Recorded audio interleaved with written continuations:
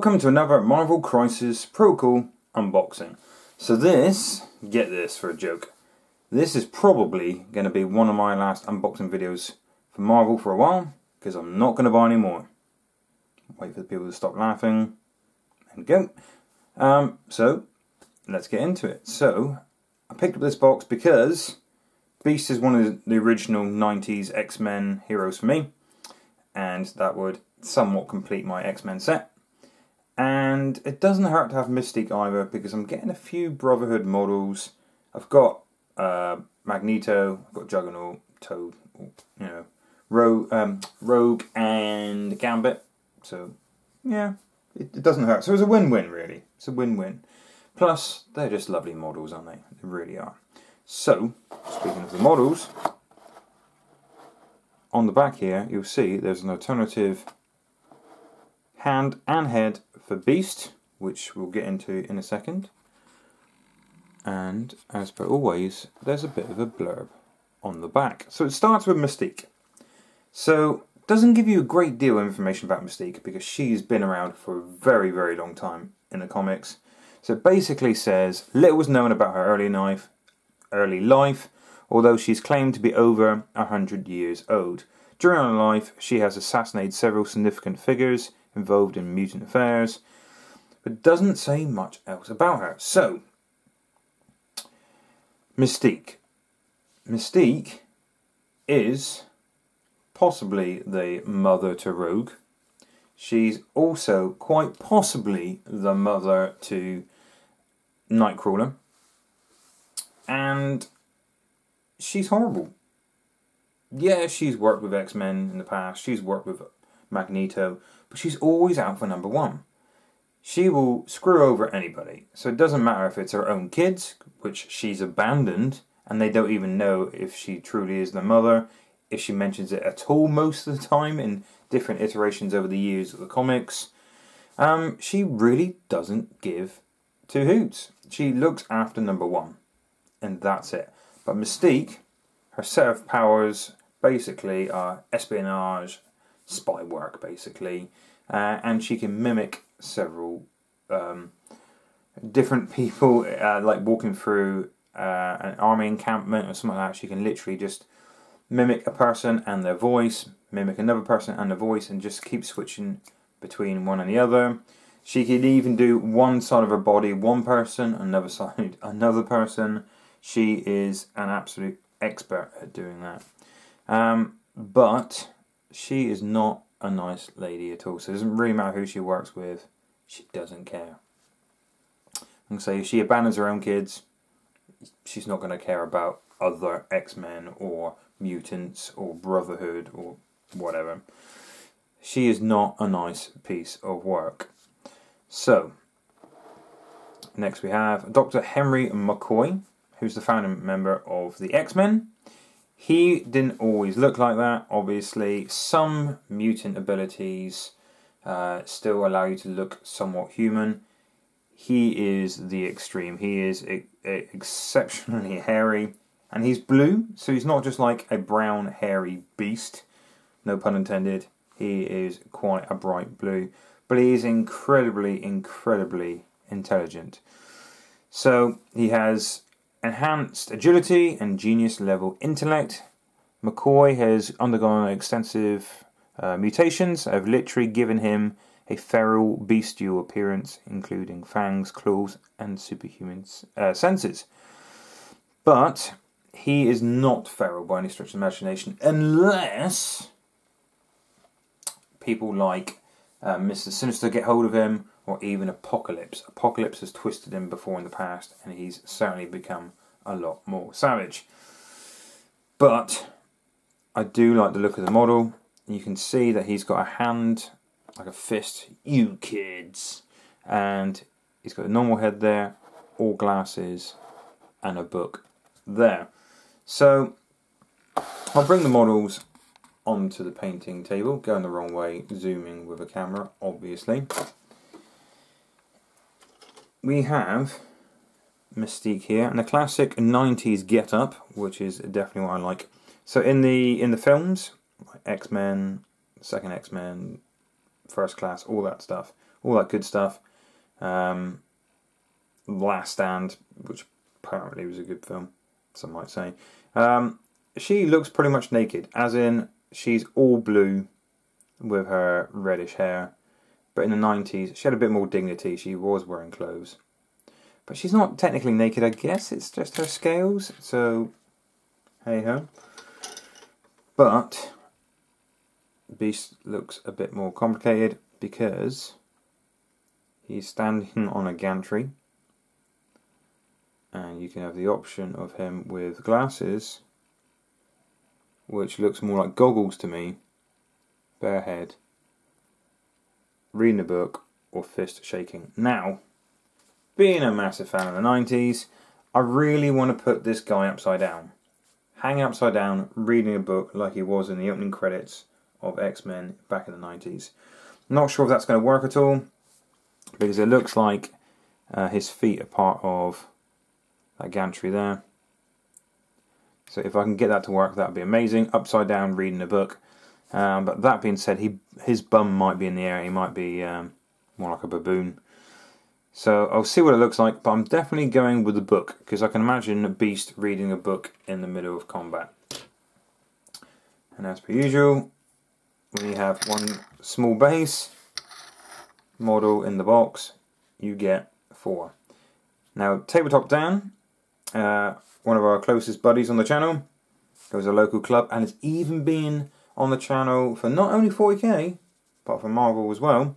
He didn't know that there was cups and bottles and cans on this sprue. He's not the only person. I'm not shaming him at all. I'm just warning people, once you use these bases or cut them off and put them somewhere to keep for basing other models, a lot of people are chucking these away, so really keep holding those. I don't put them on my miniatures too much, but the option's always there. And for the large base, which is Beast, we have an option of 2, which is very nice. Once again, cans and cups. So you can have bottles, cans and cups, all sorts coming on the sprue. So, and I also recommend printing off some posters and stuff you might get on Google, shrink them down for Marvel Crisis Protocol. Maybe Daily Bugles or newspapers that you can just crumple up and put on bases and things like that would be pretty cool. So we'll get into the cards, and let's start with Mystique. So, Mystique, which is otherwise known as Raven Darkholme. So, Darkholme is quite an interesting word. It doesn't really say where she comes from, or if her parents had the same abilities. It doesn't mention much about early life at all. But she's always pretty much looked this way in the comics anyway. Not the films, obviously. She met Xavier, she was just a little girl. But she starts off with 5 health, so that's 5 stamina. She's a long move, which is always good. Size 2, because after all she's roughly humanoid shape. And she costs 3. Her defensive stats are pretty straightforward, pretty standard. 3, 3 and 3. So 3 for physical, 3 for energy, 3 for mystic. And she has a pistol. Pistol is range 3. It is 4 dice, so it's strength 4, 0 cost. After his attack is resolved, this character gains 1 energy. You just gain 1 energy flat out. But if you manage to get a hit, you unlock rapid fire, which can only happen once. You can't do additional times, does not stack for each attack.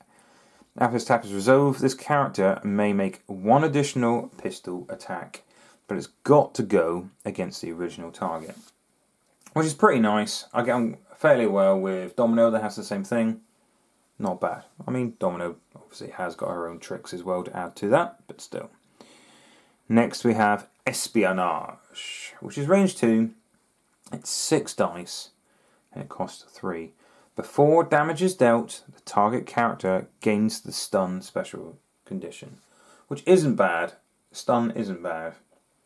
And if you don't know by now, stun is if an effect would cause the character to gain more than 1 power, it only gains 1 power. So if you do a superpower that you could generate more than 1, you only ever gain 1, which is good.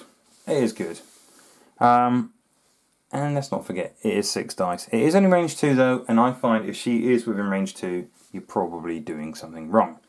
So next we'll get into her affiliation. So if she was the leader for the Brotherhood of Mutants, unlocks Freedom Force. So Freedom Force, once per turn, after an allied character interacts with an extract objective token, after all effects are resolved, the allied character gains 1 energy. So if it's an interact, you've got to spend an energy, then all the effects happen, then you gain 1 energy back, as if you haven't spent it. But remember, you still have to have that 1 energy initially. Okay. Additionally, allied characters may use the following interact ability. Interact, so it still means you're going to spend an energy to do it. Place a token on this objective token. While this token is in play, you are securing the objective token. Remove the token if an enemy character contests this objective token. You may only have 1 token in play at time as a result of this leadership ability. So it's not too dissimilar for. So it's like it's not too dissimilar from Jonathan, the Unstoppable for Honey Badger. You basically move up to a objective that you need to secure. You spend an energy. You put down a token, which you put down like a Brotherhood token, and then you could walk away, for example, and that still counts as a model being there holding that objective, which is pretty nice until an enemy character comes along and then it just disappears. But you can always bring it back at another time. You can only have 1 token in play at one time, and because it costs you an interact, you do get an energy back, which is pretty nice. It's not bad. It's not bad. So she is an expert saboteur. So here's an action. Choose an interactive terrain feature of size 3 or less within range 4 of this character. Enemy characters within range 1 of the terrain feature suffers 2 damage. The terrain feature is destroyed and removed from the battlefield. This superpower can only be used once per turn. It does cost 3, but it's a flat out 2 damage. So they don't roll or dodge or anything. So if you've got really good characters like Spider-Man that can dodge pretty well, no, you just auto suffer 2 damage. Auto 2 damage is solid. I like that. It's not bad at all. Plus, if Magneto was the leader, you've destroyed a piece of terrain. It helps throw out energy out there as well, because Magneto's leadership ability, if you destroy a piece of terrain, let's say it's a size 3, you scatter 3 individual energy tokens to the rest of your team, which is pretty nice. First of her passive abilities. So she is a martial artist. She's very kick-ass in the cartoons and the films. Like, she throws her legs around people's necks, snapping necks, throwing people around, like scissor kicks, all sorts. So very thematic, like most of the Marvel Crisis Protocol cards are. When this character is defending against physical or energy attacks coming from within 2, this character adds blanks to the defensive roll. It's pretty nice. Shapeshifter. During this character's activation, enemy characters cannot use superpowers or reactive team tactics cards. So that's not bad. So if you shot, let's say, Baron Zemo, he's got an interact. He's got a reaction. Can't do that against her because it's a superpower. That's pretty nice. So at least you're a bit safer from those gotcha moments you don't see coming. And she has stealth. So outside of range 3, cannot be targeted with attacks. Which is a shame because a pistol is 3. So she has to be within the stealth to shoot the pistols. I mean, she could just shoot and then run away. And that's fine.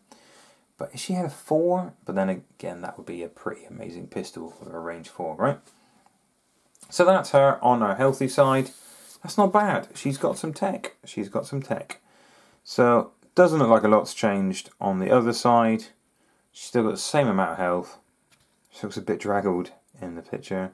But still, I think she's pretty good. Not very expensive. We'll get into the cards in a minute. The Team Tactics cards. But it's got stealth. So you've got to attack her within 3. If If you attack her within 2, she's adding blanks. So really, if you want to try taking her out, you need to be somewhere within 2 and 3. She's not bad. She's not bad. She can blow stuff up, which is pretty nice. She's got stealth. She's a long mover. She's not a bad leader, to be fair, for Brotherhood. Making you spend less, technically, energy, because you've got to spend it, but then you get it back for those mission interacts. But then when they're secure, you can always put down a Brotherhood token on a secure, which is pretty nice. So all in all, I don't think she's too bad. I don't think she's too bad, but in a minute when I show you Team Tactics cards, you might think she's even better again. Beast. I'll zoom in just a fraction. Beast is Henry McCoy. Some people call him Hank sometimes. But he starts off with 6 stamina. He's a medium movement, which doesn't sound amazingly fast compared to Mystique, but we'll get to that in a minute. He's a size 3, it's a bigger base and all that. And he costs 3 as well to have on your team. For physical defense, 2 energy, and 3 Mystic. I was expecting more on the Mystic, I'm not going to lie. But he has Acrobatic Strike, which is range 3. It's 5 dice, 0 energy. After his attack is resolved, this character gains energy equal to the amount of damage dealt. It's not bad, 5 dice for 0. And it's range 3, which is, I would expect, if it's going to be 5 dice, unless there's someone more expensive than a 3, it's normally within a range 2, but that's not bad. On a wild, however, he has Ambush. After this attack is resolved, place this character within 1 of the target character. So you could be 3 away from the target character, smack them, and then leapfrog onto the other side of them, really moving up that board quite fast. Then he has Animalistic Freestyle, which is range 2. It's 6 dice, 4 energy. After his attack is resolved, the target character gains the bleed special condition. So it's not on a wild, he just gets it. That's pretty nice. I was going to say, if you had to do it on a wild, I would say 4 energy is pretty expensive. But he does have a wild. Float like A. Before damage is dealt, if the target character is size 3 or less, push the target character away small.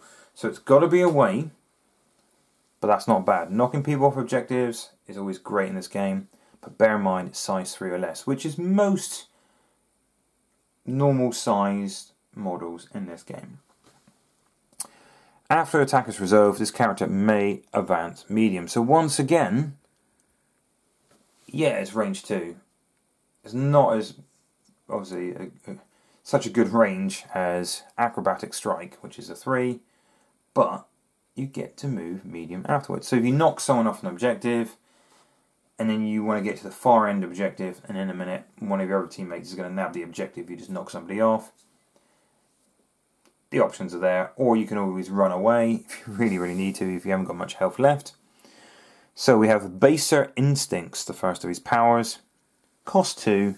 Choose an interactive terrain feature or enemy character, both size 2 or less, and within range 2, and throw it small.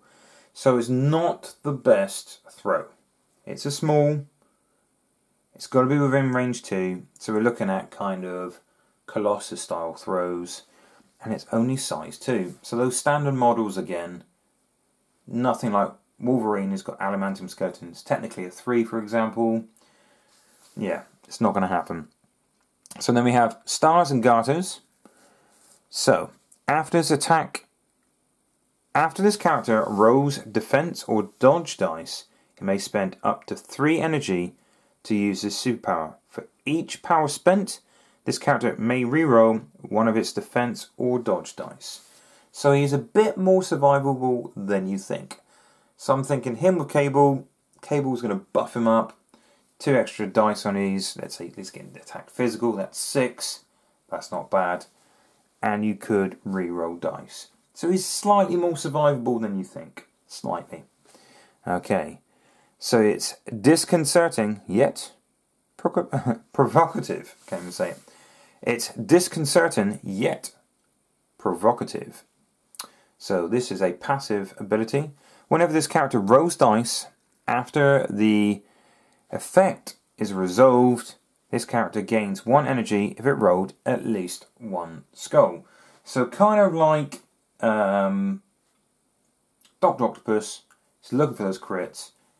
Yeah, crits are good anyway, but then he gets 1 additional energy.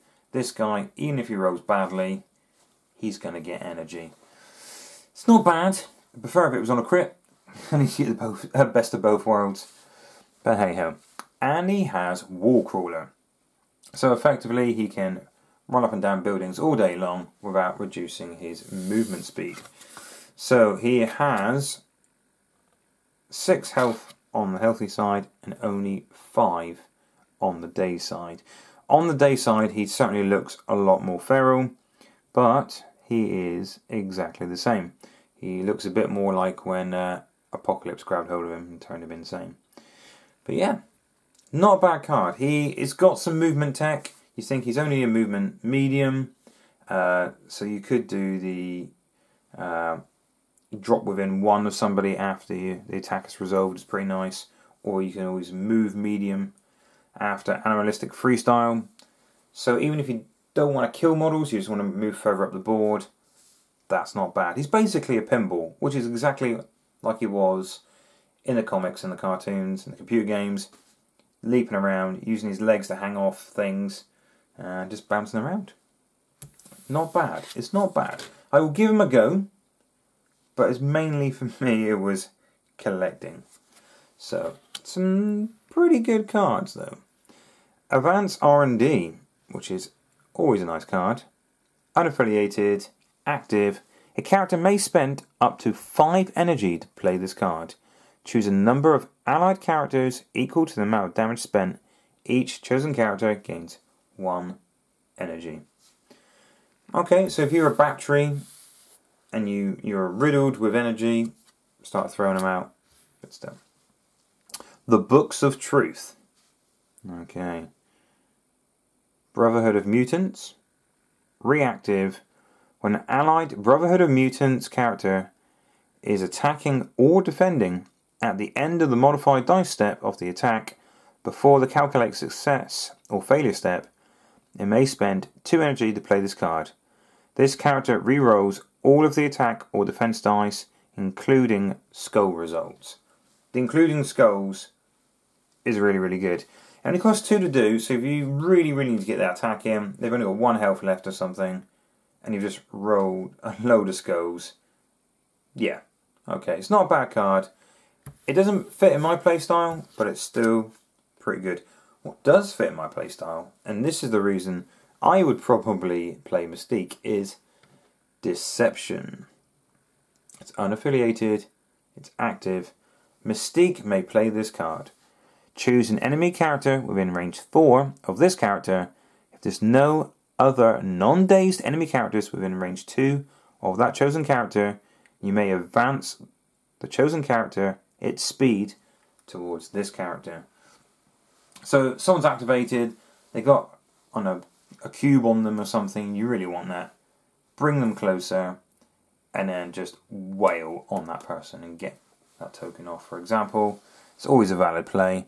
Now, I really do like the artwork on this card because it shows a point in time where Mystique was pretending to be Rogue and snuggled up to Gambit. And the clue should be there, really, Gambit. She's got a bare hand. She should be sapping your powers. But no, that is really Mystique. So there's a real nice nod to the cartoons there and the old comic books. So not only did you get 2 models, you got loads of bases, as you always do. What else do you get loads of in Marvel Crisis Protocol? Tokens. So you got Brotherhood tokens, Activate tokens, Daze tokens, 3 of. I mean, does that mean that they're that good? They're going to daze 3 characters a turn? And of course, a stun as well. So yeah, I'm really looking forward to painting these guys up. Real nice turquoise characters.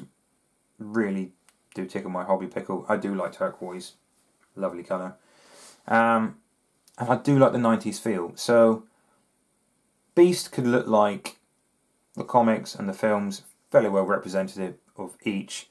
But Mystique definitely is more like the cartoons and the comics for me, rather than the films. Because she's not knackered. But yeah, really looking forward to playing Mystique anyway. And Beast, I will give him a go and see what he does, because he could be all over the shop. So if you put him in your 10-man roster and you've got one of those missions that've got like a objective in every quarter, or this 5 is one in the middle, he could be anywhere. That's the guy to play, I think. Thank you very much for watching, guys. Hope you enjoyed this. Please hit the like button if you haven't done already, and please subscribe for some more great Marvel content, and hopefully we'll see these guys on the table soon. Take care, everyone.